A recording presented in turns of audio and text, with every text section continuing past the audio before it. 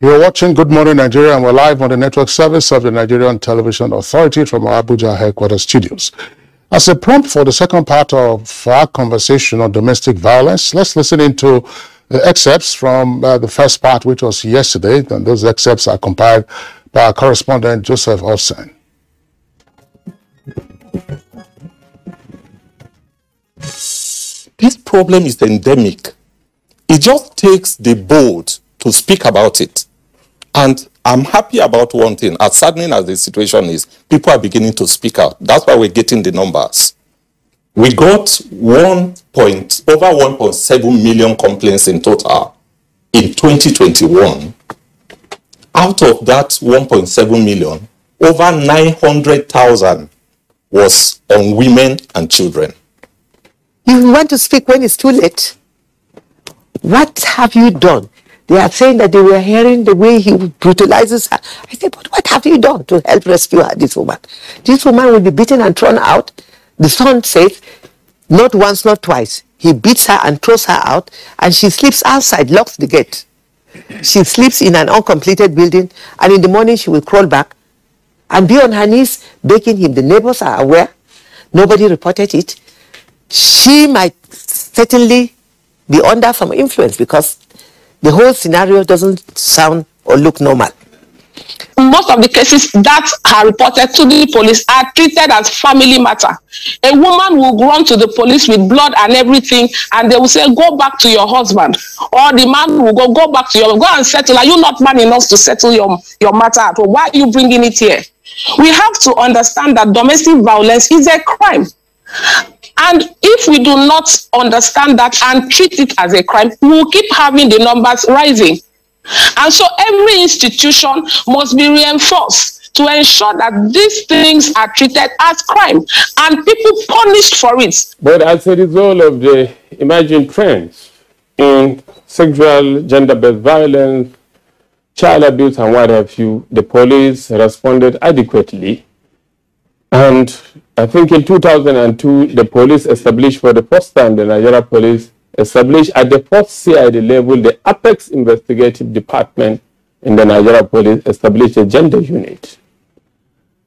In my introduction, I said it very clearly. The police did not only stop at that. Now the police have established gender desks in the 36 commands of the Federation.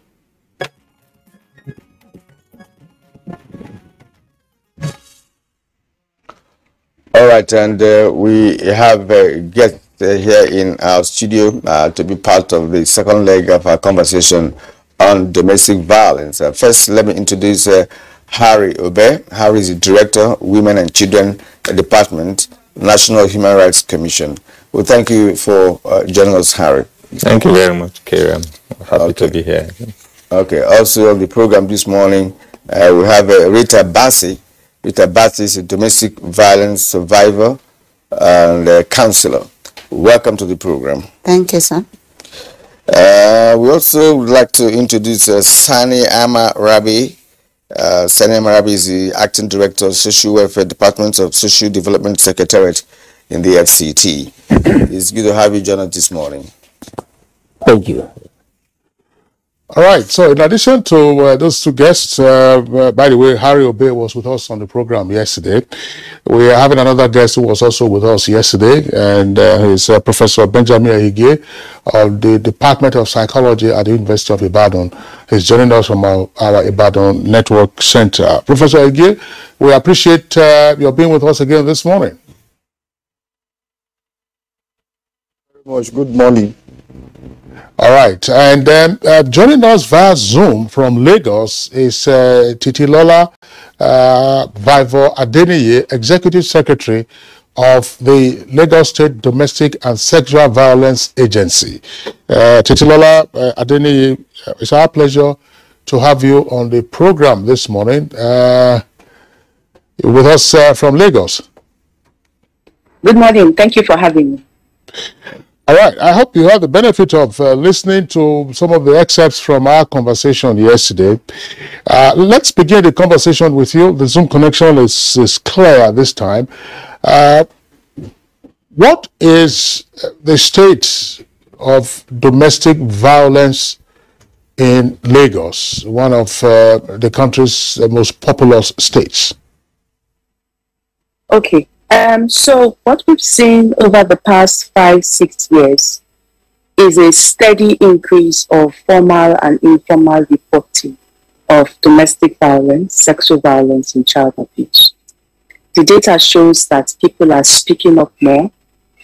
People are approaching relevant institutions like mine, governmental organizations, non-governmental organizations, civil society organizations. They are reporting cases. Before now, we had that culture of silence where people are not encouraged to speak up and speak out. But we are gradually breaking that culture of silence. People are speaking up more and speaking out. We're also seeing people brought to book. We're seeing convictions, cases of sexual violence, for instance. Perpetrators, defendants are being punished for their crimes. So people now know, right, that there are consequences for actions. If you commit crimes, you will be punished. We're also seeing demonstration of political will. And in Lagos State, we have the governor, Mr. Governor Sanwo-Olu, speaking up about these issues, walking the talk. We have the Honorable Attorney General ensuring that he personally prosecutes these cases. We're also seeing innovations that are introduced by the state to ensure that these issues get the deserved attention that they require to ensure that we're able to reverse this very, very worrisome trend. Okay.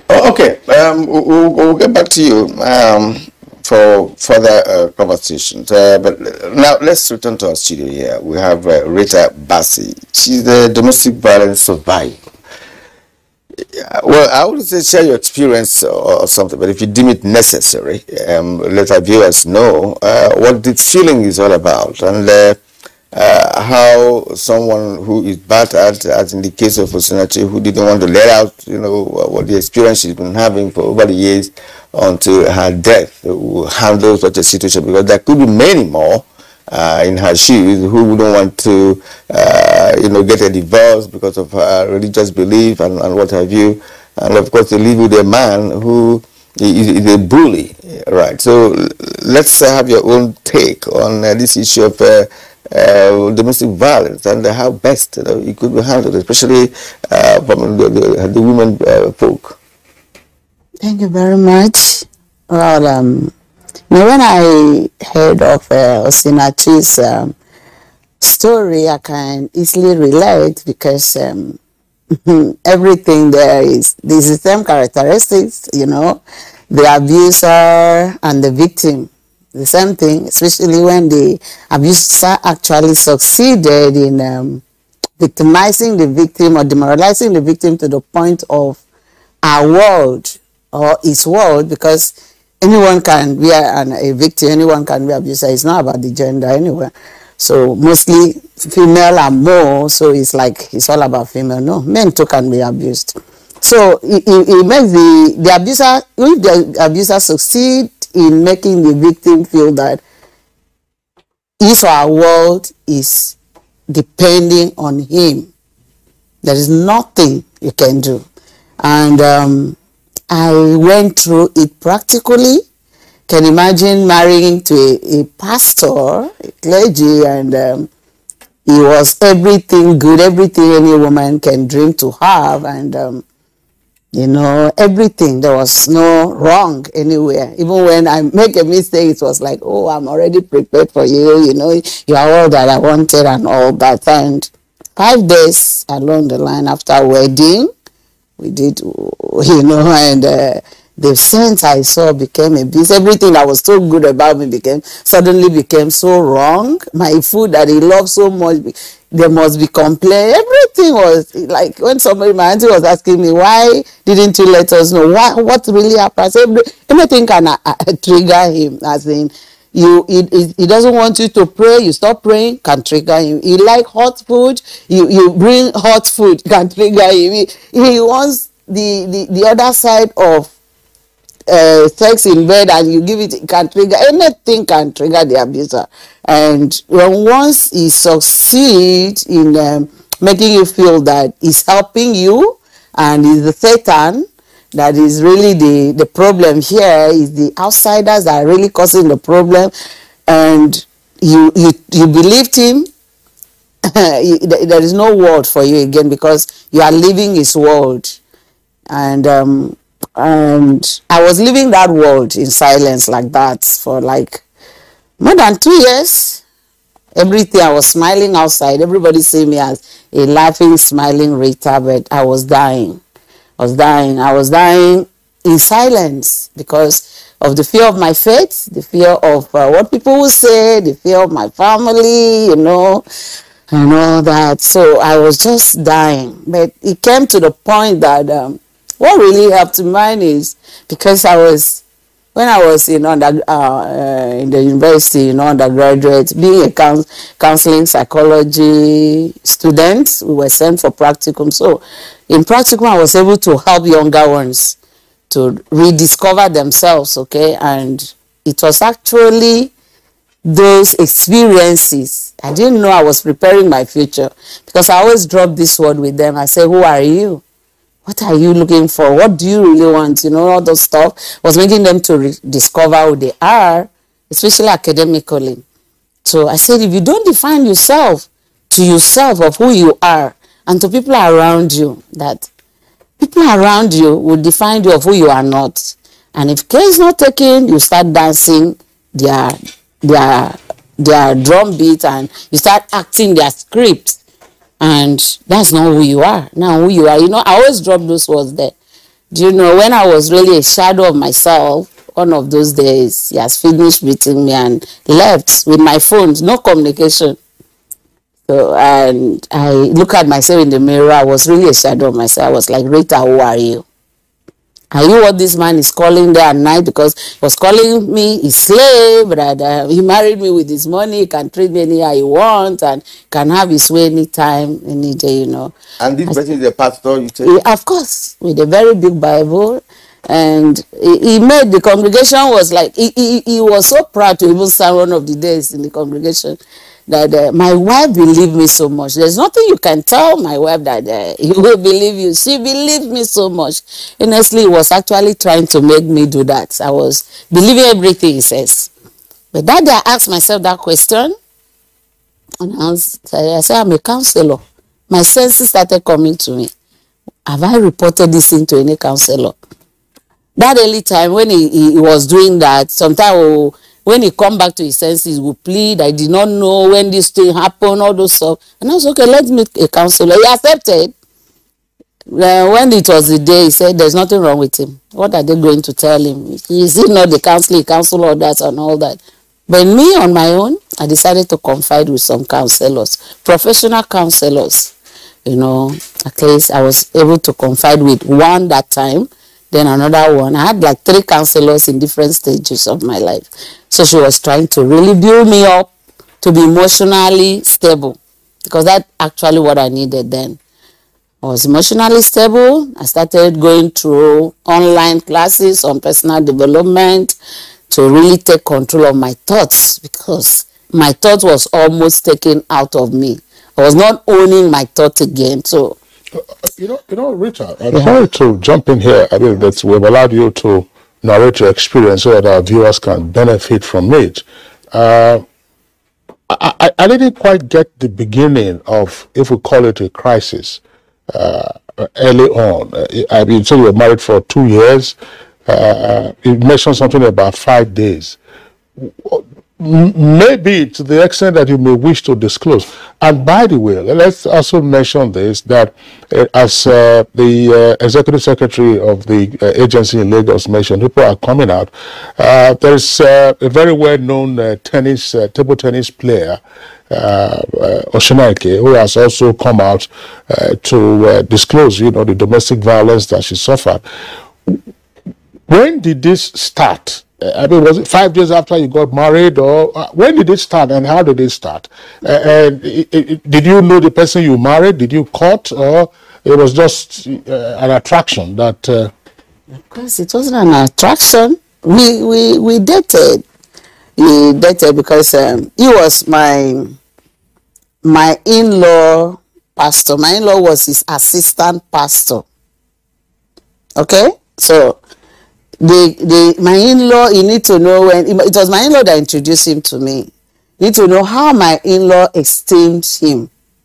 Everybody in the community know this man like a sense. Of course, even till tomorrow they see him as his. I don't think there's, except people he has affected one way or the other can say otherwise, and that was one of my reasons of keeping silent. Who will believe me? Of course, they saw him as a saint, including my in-law, because I was keeping silent to the point where I had to start letting people that can hold themselves to understand. Like the in-law, I told him, he could not believe it until he saw it by himself. I mentioned the day he has been seizing my phone like that, because anything is to seize me. Sometimes he lock me inside the door and lock the gate of our house outside, so I can't go out. No communication, no other person can know what is happening. So of course, the day he actually seized my phone, I had an appointment with my in-law, and he was trying to get in touch with me. Nowhere. So he had to drive down to the house, and he found out that I was inside, I couldn't come out. So I was standing outside and I was telling him what happened that day, and we dated. He came to, in fact, when we were cutting through phone, he proposed to me through phone. I said, I don't know you. I can't accept a phone proposal. I don't know you. He said, okay, I should come down. He's the overseer of his church. I should come down. He cannot leave his folks. This is what God called him to. I said, well, if you can't come down, let me see you. I can't come down. See, it was something like that. He came down to answer a yes or no from me.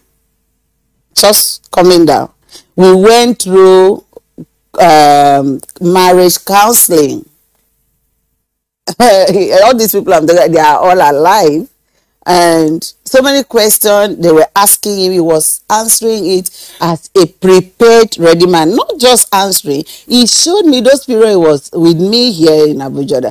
He was prepared to be a good husband as much as I was prepared to be a good wife. He showed me everything good. To the point that one of the days we went for counseling, and my auntie was there. And my auntie is like, she saw something. She called me outside. He said, Rita, I think you really need to look down again. There is something about this guy that is. I said, auntie, this is the man that showed me. He's the best I've ever had so far.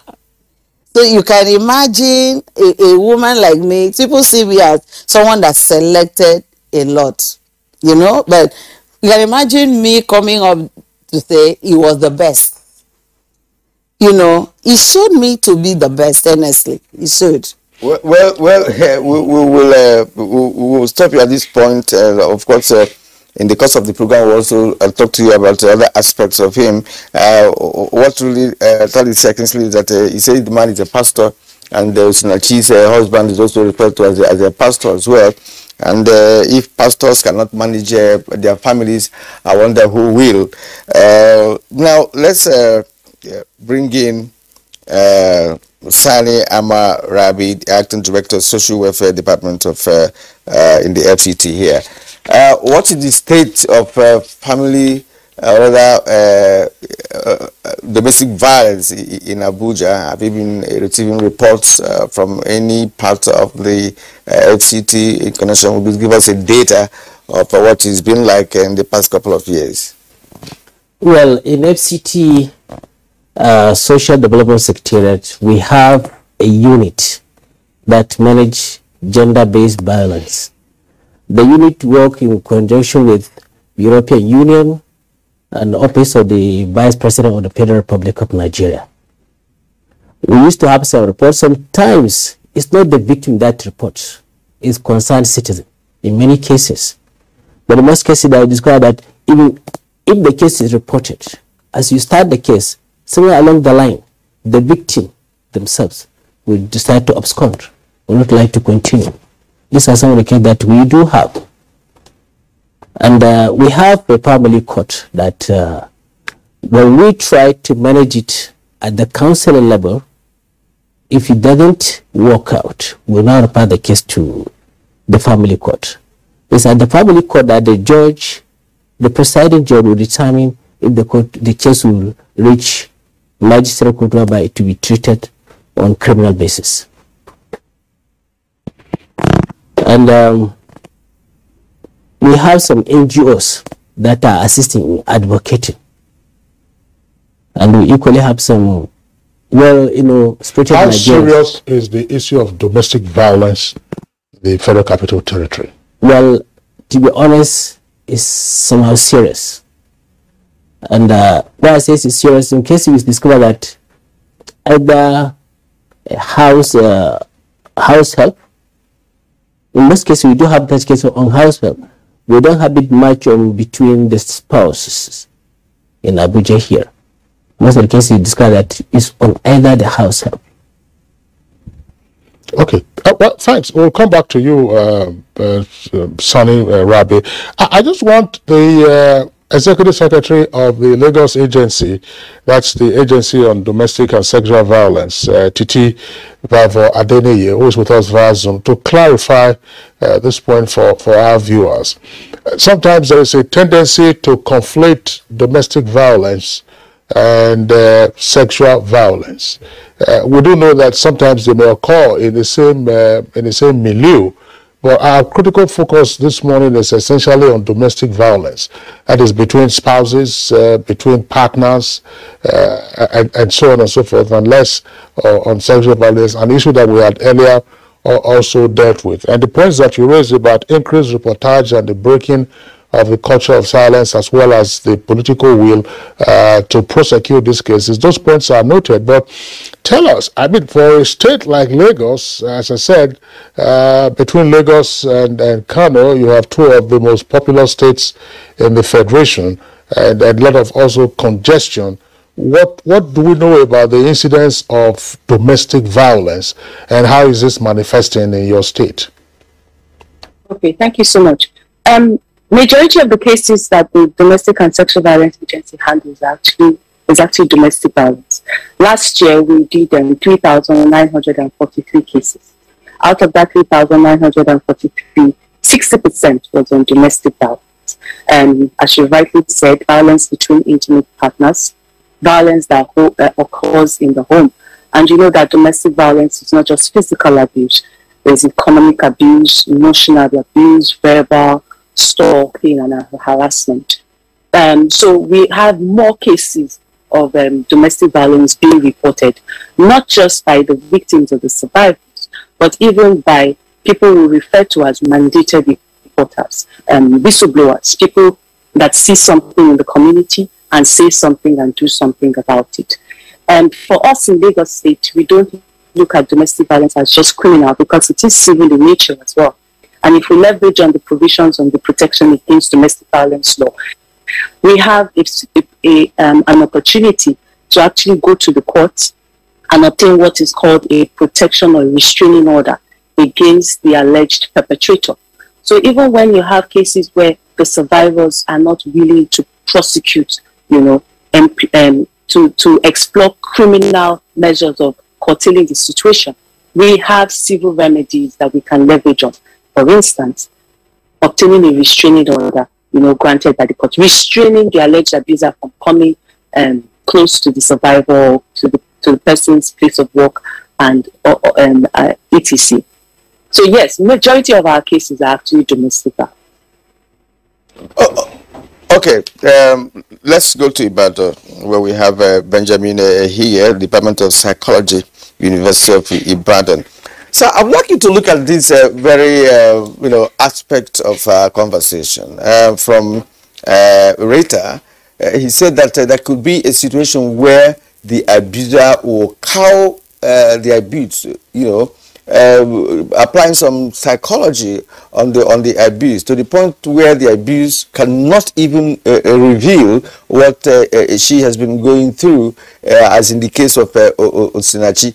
And from what Sani Rabi told us now, that in FCT here, the many cases they have handled were cases where concerned citizens will report to their office about an abuse, And at a stage, the abused could be the person that will now stop the proceedings from the investigation and what have you. So, as a psychologist, what do you think is happening? How could this happen that someone is suffering, in the hands of an abuser, yet could not even report to anybody that she is suffering? Osinachi, in the case we're talking about, is a key player in a big church in Abuja here, and she couldn't even tell, the overseer of that church, who could have, played a role in stopping her husband from continuing abusing her, before she died.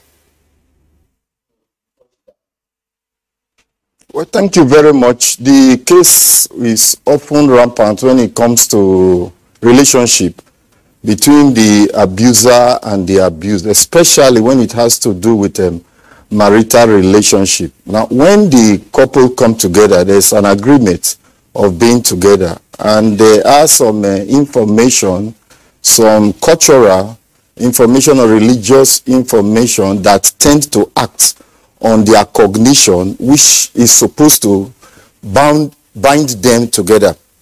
Now, after they've lived for a while and this situation of violence commences or abuse commences, the earlier the abused is able to free herself from it, the better. Otherwise, once it stays for a while, it becomes difficult for the individual to free herself. The reason is that they will have what we call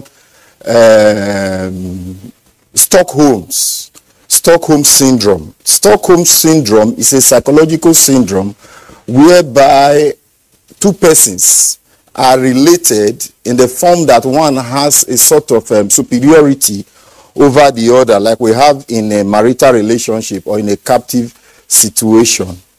Because of the time they've lived together, there's what we also refer to as learned helplessness. In learned helplessness, the individual has become so adjusted to the problem, has now even developed some coping strategies of trying to help himself or herself out of the problem, that the individual at times sees some positive aspects of the abuser and overrates, or what we may refer to as overvalue, the positive aspect of the individual more than the negative aspect, such that when the negative aspect is acted out, the individual tends to undermine and has this belief that the person will change, that maybe some demonic spirits that are acting, that maybe she will pray or he will pray and there will be changes. It becomes worse off if the individual does not even have a reliable source of dependency. For instance, external person, family members that could help out of the problem. Then the thoughts, the cognitive thoughts now begin to come. If I leave this home, maybe I have my children here.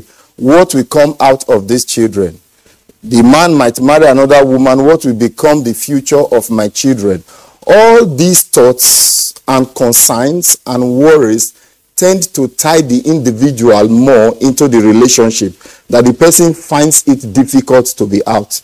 Now, because of the bond that is linking them, even when there are actions to free this person from the relationship, the person does not. At times, it might even, those are some of the behavioral manifestations with this syndrome. The individual might even fight other people who tried to free them or who try to exonerate them from this difficulty, this challenging situation. Now, over time, this victim might now start sympathizing with the abuser and start seeing things from the abuser point of view by reasoning along and trying to see some justifications why the abuser is acting in the way he is acting. For instance, there was a case that was reported to me by a client of mine. It was supposed to be their wedding anniversary that particular day. She forgot. It was towards evening. The man now drew her attention, challenged her, and was almost hitting her that it's the wedding anniversary. Was it not your responsibility to have reminded me and congratulated us? And the lady came with this problem, and she admitted that actually it's my fault. I'm the one that is supposed to remember as the woman in the family. I smiled. I said, where is it written? Where is it documented that it must be the woman that should remind the family of wedding anniversary? So they get to a stage in which they even admit faults unto themselves, and this tends to affect them, to demoralize them and subject them into the state of depression. So they find it difficult to be out of such problems. And that is why the other time we were saying of the roles of neighbors, the roles of others who see them, they do not reason normally again because their cognition has been dented by the abuser. Their orientation has been negatively impacted by the abuser. They now see along the way the abuser is reasoning. And another area is that at times the abuser behaves in a friendly way, in what we refer to as borderline personality. At times they become good. At times they act positive, like the case we are looking at Osinachi. I was just reasoning. It's very much likely that the man was not aggressive or true. At times he might behave good. If not, why would this type of relationship produce 4 children?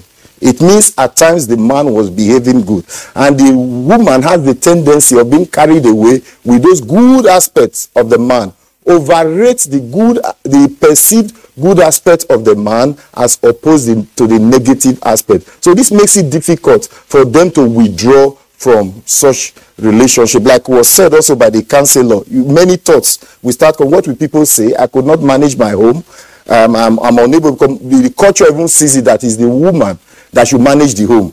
If any home fails, that is the fault of the woman, which ought not to be. So all this cognitive imputation into the woman or women generally tends to have negative impact on them, that they find it difficult to withdraw even when they are being subjected to all this undue violence. Thank you very much, Professor Igie, for your insight. We'll come back to you in the course of the conversation. Now back to the studios.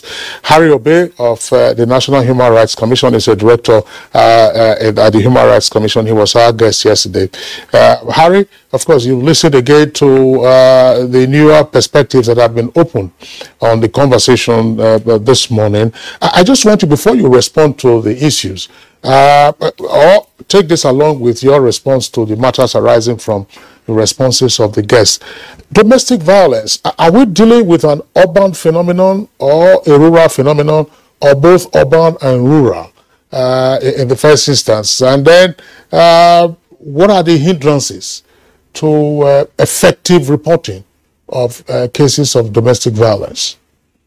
Thank you very much. To speak straight to your question, whether it is urban or rural, I would rather say that it's a human problem.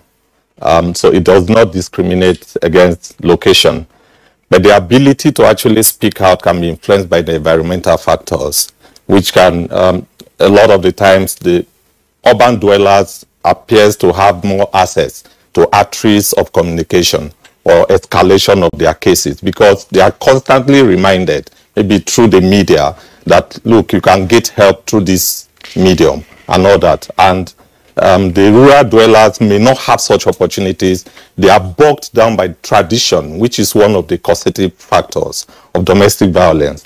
This impression that, look, you have to be responsible for your home. Don't allow any other person to hear about the things that goes on in your home. These are traditional or cultural beliefs. And so those people dwelling in the rural areas appears to be more drawn or cowed by those beliefs. So they don't speak out as much as the urban dwellers will speak out. So these are the areas you see differences in terms of disability and all that. So, but I cannot say that it is an urban problem or a rural problem. Rather, it is a human problem. And I said yesterday that it is innate in every human being to want to dominate or oppress the other. The only thing that deters us or limits the exhibition of those things is the certainty of accountability or the awareness of the parties that are involved. Okay, let's come back to Rita once more. you're a survivor of this, and of course, you're a counselor now. I'd like you to speak to some women who may be in the condition you found yourself a couple of years ago, because the issue has centered on the fact that when you are cowed down, you find it difficult, to even report your situation for people to begin to provide assistance to you. As a counselor, what would you be telling some women who are in bondage at this moment? Because of course we know that I simply asked whether it's rural or urban. For me it is both, because those days growing up, you come to the village, you always hear cries somewhere that the man always beats his wife and what have you. In some cases, the family members, the extended family members who call them and they try to settle them and what have you. So how would the women who have found themselves in this situation wriggle out of it, irrespective of what our guest in Ibadan has explained based on psychology? Yeah. He uses my experience to really help a lot of people, a lot of abuse, even the abusers, because I've come to realize that most of the abusers have been abused one way or the other. So they had childhood experiences, and they just feel the way to revenge back is to inflict pains to the people they love and all that. So that's distorted cognitive mindset, okay? And I use myself to answer your question. I face my reality. I face the reality that I have been abused.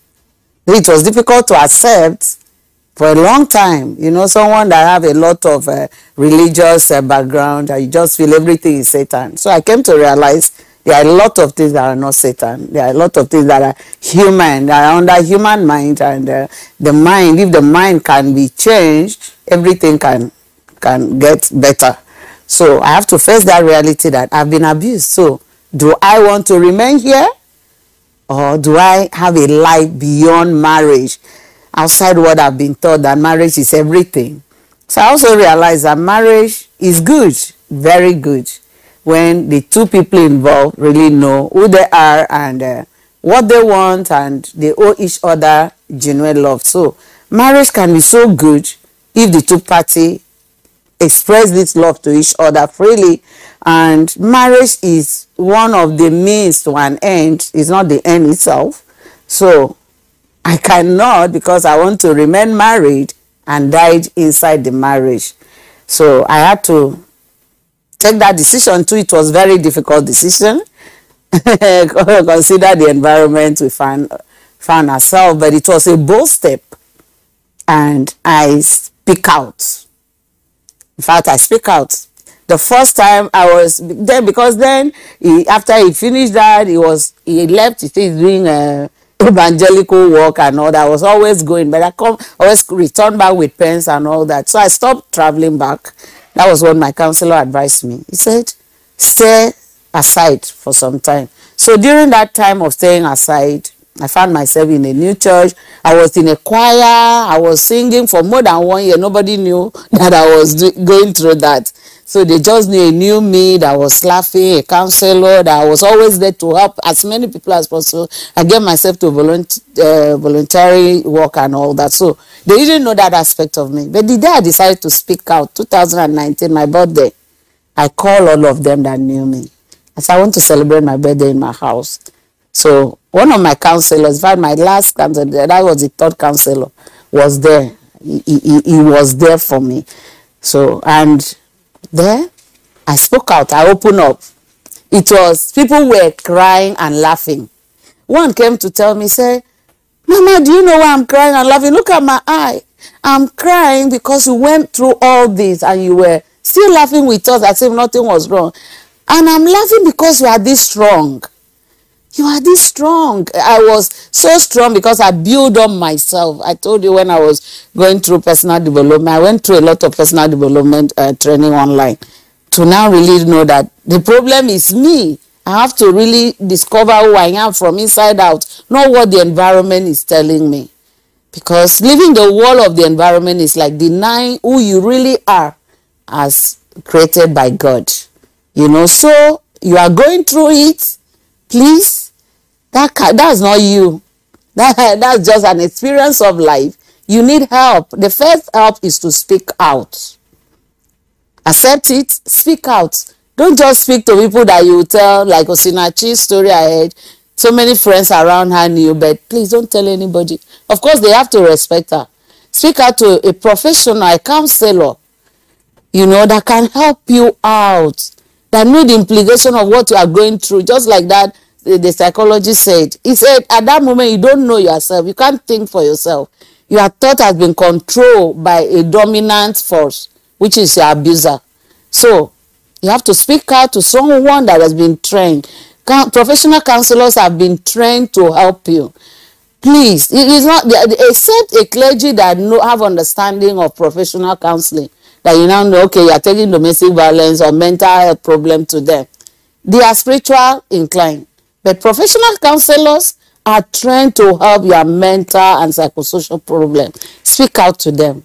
They have a way of guiding you through it. I think you made a point here, you know, to say that some persons who are, you know, passing through such challenges usually go to the pastor for counseling. Yet the pastor does not have the background of psychology to understand the concept of psychology in the first place. So he will not give you the proper advice that you need at that point. Is that what you're saying? That's what I'm saying. That's what I'm saying. We are specialists in different perspectives. It's just like me coming out here and saying I'm a journalist. I saying, how? Did I go through the rudiments of becoming a journalist? No. So I can only say the layman understanding that, oh, these people that are on telly. You understand? So as a professional counselor, we are trained to listen. We are trained to keep your secret. We are trained to provide solutions. It's a bit curious, for you. Rita. A bit curious. I mean, somebody will ask this question. You studied psychology. Yeah, counseling psychology. Counseling psychology. And eventually you rediscovered yourself. Yeah. But why did your defenses fail ab initio? That's the one. In fact, someone asked me that openly. You know, I wasn't just a counseling psychologist. I was let me use it as I always say. I was a core religious sponge. So I felt I knew myself. That's why I'm using the word rediscovering. I actually thought I knew myself. You know, the mind is made up of the conscious and the subconscious mind. So we are so exposed to the conscious mind so much that we feel that's all the world depends. The subconscious mind are the experiences that have been stored and they keep playing out. That's why when I was talking, I said some of the abusers too may need help because of their childhood experiences. This thing stores there. And it's actually the subconscious mind that the body acts on, because it brings in what has been storing there and you just act on it, you know, program life. So you can know yourself intellectually or cognitively. You are very good in logical reasoning. You are very good in schoolwork. You are very good in goal setting, setting goals and achieving them. You just thought, oh, I've discovered myself. But you've not really get to that point of taking decision for yourself.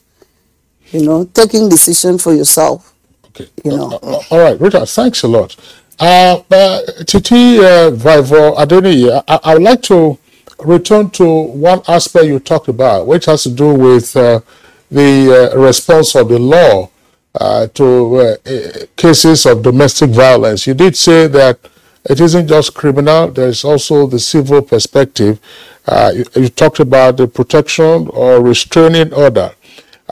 Describe to our viewers how that works and how it is enforced. Okay. So the law, which our law is actually a bit similar to the Violence Against Persons Prohibition Act, which is operational in the FCT.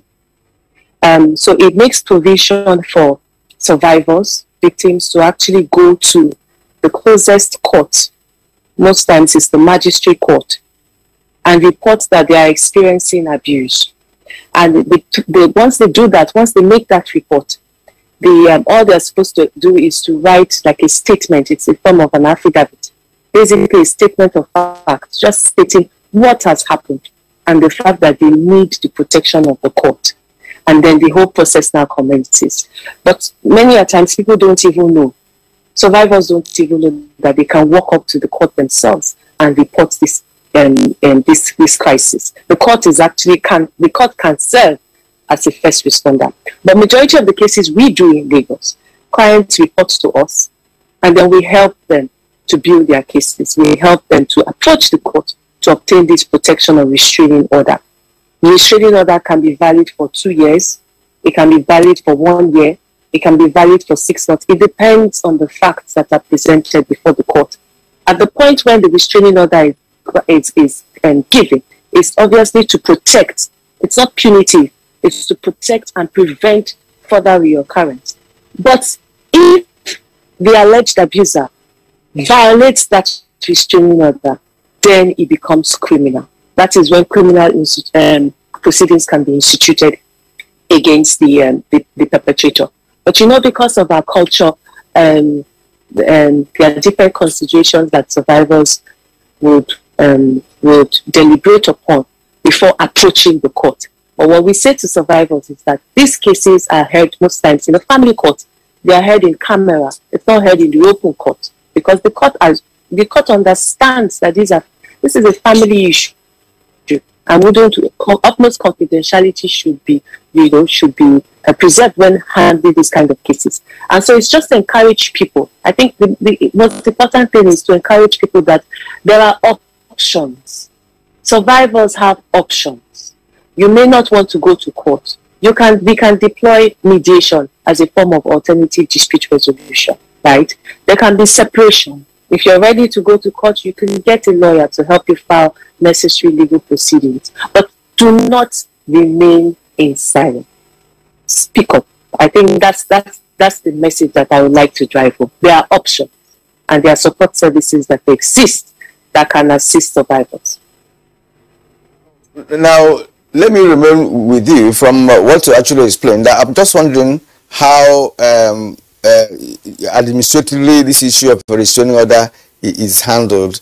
But you have to hold on for a while. Let's take a short break. When we come back, we'll return to you for that question. This is Good Morning Nigeria, and we are reaching you live on the network service of the NTA. We'll take a short break now. When we return, the conversation continues. All right, thank you for staying with us up to this moment on Good Morning Nigeria. And we are returning to you, Titi Lola, once more. You were telling us about, how your office handles some issues concerning domestic violence with respect to the aspect of restraining the abuser from having contact with the abused for a reason. How often has this been able to bring sanity in different homes? And is your office really concerned about reconciling homes, or do you just go all out to prosecute or jail, or maybe prefer divorce as a solution? So the way we in Lagos, we have a strong coordination mechanism in place, because you know that one agency or one ministry cannot sufficiently provide all these services. And so we have a very strong partnership with the police, the Lagos State Police Command. We actually have designated police stations in Lagos State that we work with. So when a restraining order is granted by the court, it's served as a judgment of the court. And then we inform the police to assist us in enforcing the order. So that's just to address how we ensure that the orders are adhered to. And then if the alleged perpetrator flouts the order, then we go commence criminal proceedings or criminal actions against such a person. As an agency, we are survival-centered. We are not advisors. We do not advise our clients or survivors. We counsel. We lay down the options available, and we help them to take a decision for themselves that they would own and run with. Majority of our clients, majority of our survivors don't want prosecution. They want the beating to stop. And so that's where you have this proposition for mediation as a form of alternative dispute resolution. And we place a high premium on counseling because we know that nobody is born an abuser. And if people are ready to work on their relationship, they just need professional support. And so we have a pool of clinical psychologists and psychiatrists that we work with to assist these couples if they are interested in remaining in the relationship. We do not beg a survivor to remain in the relationship, no. We believe in self-quiet determination. If a survivor says, I'm done, it's not in our place to compel or coerce that person to remain in an abusive relationship. If the survivor says, I'm willing to give this another shot, but I believe that we need counseling, and the alleged perpetrator is vulnerable and honest enough to say that they need this support, it is to the benefit of government if government is able to assist that couple. So no, we do not coerce people to remain in abusive relationships. Neither do we tell people to do what they don't want to do. That's unethical and it's not professional. We are survivor-centered. As far as it's within the ambit of the law, we do what the survivor says. But in a case of public interest, in a case where a survivor comes in bleeding, for instance, we are not going to deploy mediation because we believe that this case is a potential murder case. At that point in time, mediation is not going to work. We need to ensure that law enforcement is notified and, we do the needful to ensure that we protect life because it's very critical that we protect life. Titi Lola, rather, thanks for your response. I was going to also ask you, maybe when we get back to you, you can respond to this. Namely, you talked about the services that are available. Are these services paid for by the couple if they decide to seek help? And are Lagosians who are involved in incidents of domestic violence actually stepping up to get help? But there's a third leg of what you raised. Say, for instance, a victim of domestic violence comes in bleeding. This was a point we touched on briefly yesterday, and I would like Harry Obey of the National Human Rights Commission to come in here one more time, because yesterday the data he gave was that last year there were at least 1.7 million reported cases of domestic violence throughout the country. And the Honorable Minister of Women Affairs did say that indeed those numbers are more because the Federal Ministry of Women Affairs has a situation room tracking this. Harry, we're back to this issue of the protocol for handling grievous cases of domestic abuse. Sometimes you can say low scale, but if it's a high intensity, somebody comes in with a broken head, or somebody comes in with some visible injury. What is the current experience now, and how do we correct that? My colleague from Lagos State actually stopped with regard to issue of being survival-centered approach to dealing with these issues of domestic violence. The protocol is not cast on stone. You use it's the one that is actually workable in your environment that is deployed. But however, there are some basic considerations that must be infused into whatever local protocols that are developed. The first thing is to protect the survivor or the victim. And so the protocol requires that the victim or the survivor is removed from the violating environment to at least a safe environment where her life or his life will be preserved. And then whenever you're dealing with issues of domestic violence, know that there are two legs to it. There's a protection leg to it, which is ensuring that the survivor is protected. Then there's the legal accountability aspect to it, and that is the criminal angle. So when you're dealing with that, you ensure that, look, while protecting the victim or the survivor, you also have to preserve evidence to ensure that there will be prosecution to ensure accountability for whoever perpetrated that. So when a victim comes with blood and all that, yes, you keep the victim safe and ensure that that victim has access to medical facilities or treatment. And a lot of the times from experience, the dilemma that a responder faces is when these facilities are not available. One, you don't have a safe home or a safe facility to keep the survivor, and then you have no express access to a medical facility without cost to ensure that at least the victim is stabilized.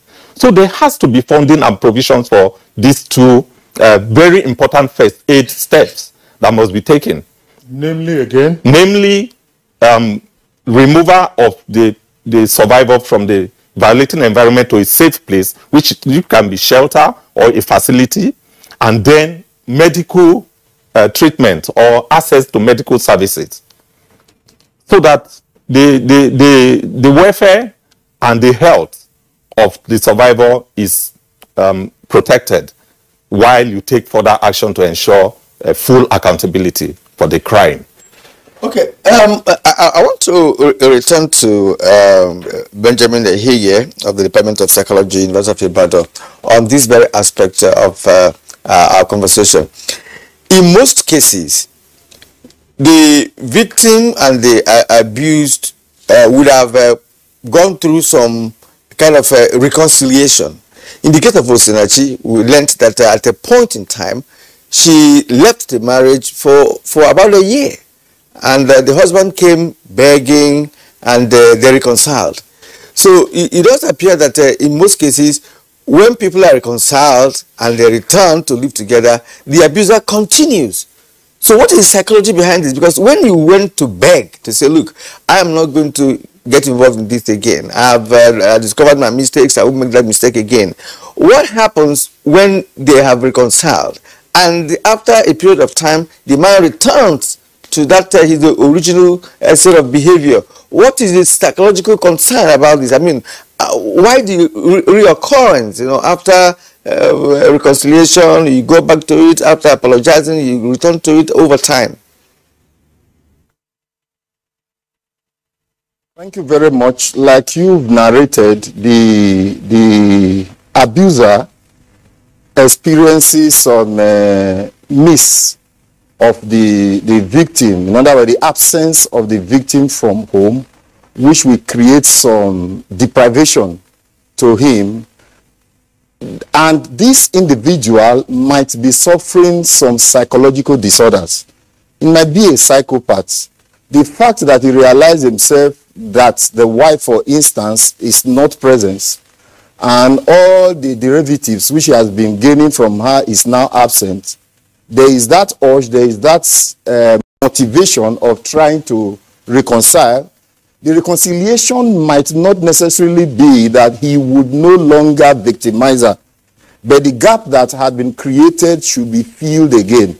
Now, nobody bothers, no one bothers to saying, let this person undergo psychological test and psychotherapy so that the psychological problem that is existing would be treated.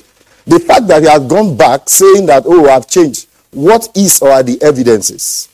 Has the person been transformed? Has his psyche been worked upon? If he's a psychopath, for instance, who derives pleasure in hurting others, in harming others, it will certainly reoccur. So my advice is that the fact that the abuser goes back apologizing, kneeling, crying is not a sufficient reason why the abuse should be released back into that environment. Such individual has to be subjected to psychological tests, psychological analysis, and adequate therapy, psychotherapy conducted for himself and the wife. I've had an opportunity of such, and I'm so glad to testify that they saw me at times, they will say, oh, thank you for what you did. There's the need for psychotherapy to be conducted. It could be family psychotherapy, whereby both the victim and the abuser, they are brought together. They are made to understand the causes of the problems, causes of the disagreement, what leads to physical violence, and so on. It's so unfortunate that we tend even more to emphasize on the physical violence, but the psychological violence is more enduring, because before it degenerates to physical violence, the abused must have been passing through a lot of psychological torture, a lot of psychological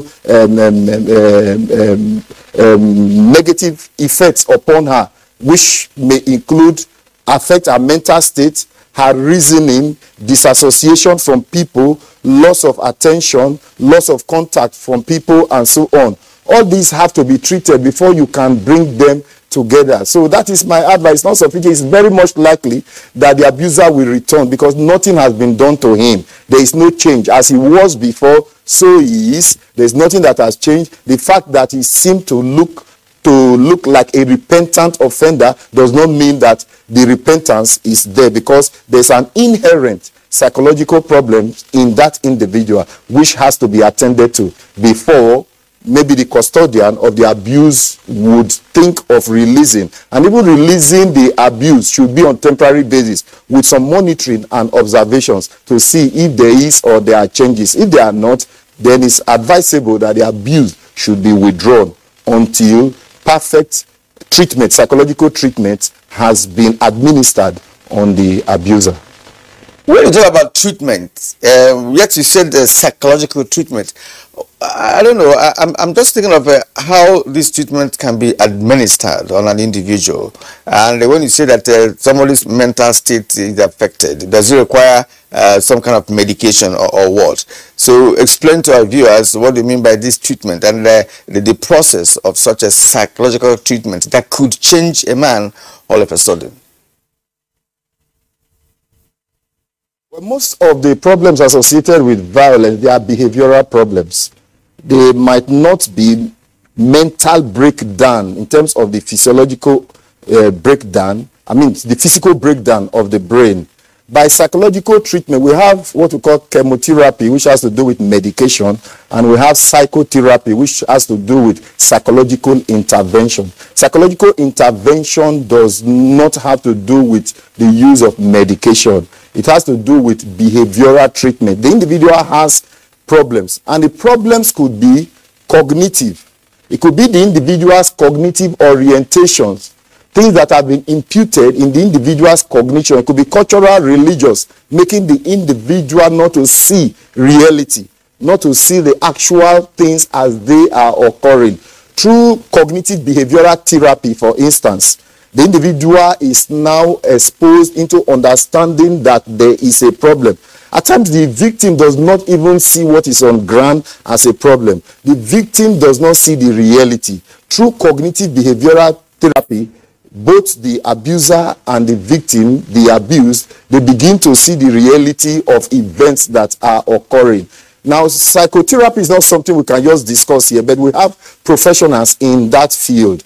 It just requires visiting centers where we have these professionals. In some hospitals, federal, state, and private hospitals, there are some professionals. Some operate at individual level. They are private practices. But in all, I still say we don't have sufficient centers where these facilities, these services could be provided. For instance, ideally, in police stations, some of these large police stations, we should have psychologists who will be there to administer some counseling services. In community clinics, we should have psychologists who will be there, because the community health centers, they are very close to the neighborhood. Now, if there is enlightenment, when they have such marital problems, they can easily go there. Everything is not medication, but we so much believe in medicine. Most of these things are behavioral issues. Someone, for instance, who is easily aggressive, someone who cannot control his or her temper, someone whose emotional intelligence is very low, does not require any medication. All that person needs is psychological intervention that will a little bit bring up the intelligence, the emotional intelligence, so that the individual is empowered on how to manage conflicting situations, on how to manage conflict, on how to manage difficulties, challenges, on how to manage worries that the person is passing through. This is what psychotherapy is all about. It's all about behavioral intervention. And it helps more, better than medication. Medication might only suppress. The individual goes into sleep and gets disconnected from physical sin. But when the person is up again, is facing the reality. But with psychological therapy, you are empowered on how to tackle these issues whenever they emanate. All right. Professor Ige, thank you very much. And indeed, the other guests, there's one aspect that I would like us to touch on under the time frame that we have, or rather within the time frame that we have. Harry, you are Director, Women and Children Department of the National Human Rights Commission. Again, the trigger for our conversation is the death of Osunachi Uwanchukwu. 4 children. Yesterday, the Honorable Minister of Women Affairs narrated her encounter with those children. Pretty young children. They themselves have been brutalized by their father, according to their own testimony, and they have also been witnesses to the violence unleashed by their father on their mother. How do you care for witnesses to this kind of violence and bring them out? Because she said yesterday that a 12-year-old, has challenges with reading. How? What processes are required? What help is needed? I mean, it's an aspect that I think that we ought to look into, because when in the marriage, for instance, where there are already children and violence goes on a repeated basis, how do you deal with this? Yeah, I think that is why this stakeholder connectivity is very important. So it's a multi-level approach that is required, because the issues that are thrown up by violence are multi-dimensional. And so we have to have a multi-dimensional approach to solving those problems. When the Honorable Minister was narrating her experience yesterday when she visited the house, my mind was actually filled with, okay, where do we begin? Now, the criminal responsibility angle is being handled by the police. The children are probably still in that house or with their uncle or auntie or a relative somewhere. And we already know what the issues, or the issues are beginning to emerge as to how to intervene. Where is the system? Do we have a system in place where these children can be put through some level of psychological debriefing first, before you address their educational needs, before you address their welfare needs? Because now their mother is no more. Their father is facing a prosecution for criminal, possible imprisonment. Okay, so they are now separated from their mother permanently. They are separated from their father, who they allege also contributed to their violation. So how do we debrief these children first? So we need the services of psychologists and social welfare practitioners to get involved, have these children stabilized psychologically, because engagement with the children from multi-agencies to get evidence and hear testimonies that they will use to address the situation is very important. Now, there's also the aspect of the judicial intervention or quasi-judicial intervention. I was going to talk to the issue of protection order. You don't necessarily have to go to court. You have some agencies, administrative agencies like the National Human Rights Commission, that is empowered by law to make orders that are enforceable as a decision of the High Court. Our rules, that is we call it STOP. The Standing Orders and Rules of Procedure provides in Rule 67 that any matter that is being investigated by the Commission can make initial protection orders to ensure that the victim or victims of the complaint are stabilized. And such orders are enforceable as a decision of the High Court. So what are we saying? If the procedure, the judicial procedure is cumbersome and it takes some technical processes, approach an administrative agency like the National Human Rights Commission, which services are free of charge, by the way. And then such orders, we should take advantage of those provisions. People need to know. And then, okay, when we deal with the children, you have to deal with the system itself. Well, Harry, we want to thank you at this point. There's no doubt that these children need an extra care, to take care of their psychological well-being, physical well-being, academics, and what have you. And I wish we had more time, to deliberate on this. At this point, we'd like to call it a day. And we'd like to appreciate Harry Obe, Director, Women and Children Department, National Human Rights Commission. We thank you for your insights. And of course, Rita Bassi, domestic violence survivor and counselor, your experience of course has helped matters in this conversation. Thank you so much. Sally Ama Rabi, acting director, social welfare department, social development secretariat of the FCT. We appreciate your contribution. Guest from Ibadan, Benjamin Ehige, Department of Psychology, University of Ibadan. We also thank you for being part of our program this morning. And the advice we had from Lagos, Titi Lola Vivo Adeniyi, Executive Secretary, Lagos State Domestic and Sexual Violence Agency. We also would like to appreciate your waking up with us this morning and your very insightful contributions. All right. That's Good Morning Nigeria for today. We are back tomorrow, same time, Good Friday, at 7 o'clock in the morning. To look after yourselves. I'm Kingsley Osadolo. And I'm curious.